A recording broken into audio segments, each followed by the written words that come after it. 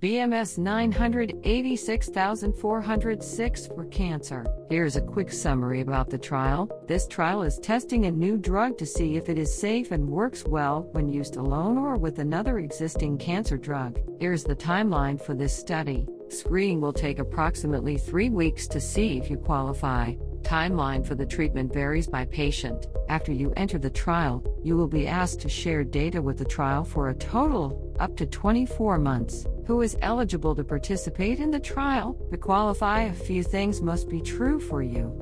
You must have the following: Part 1D, histologically or cytologically confirmed non-small cell lung cancer, NSCLC, of non-squamous or squamous histology with stage 4AB, as defined by the 8th International Association for the Study of Lung Cancer classification, or recurrent disease following multimodal therapy for locally advanced disease.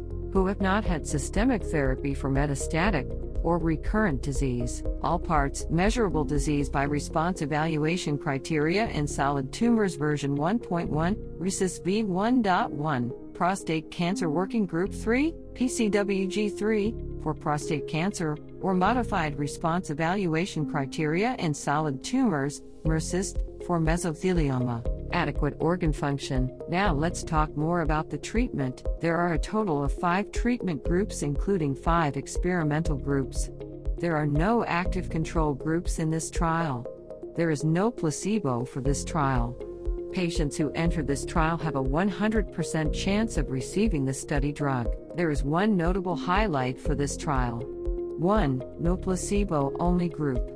All patients enrolled in this study will receive some form of active treatment. Where is the study being run? This trial is enrolling patients across 9 locations, including Birmingham, Alabama, La Jolla, California, Huntersville, North Carolina. Discover more information about the trial and apply through our website at www.withpower.com.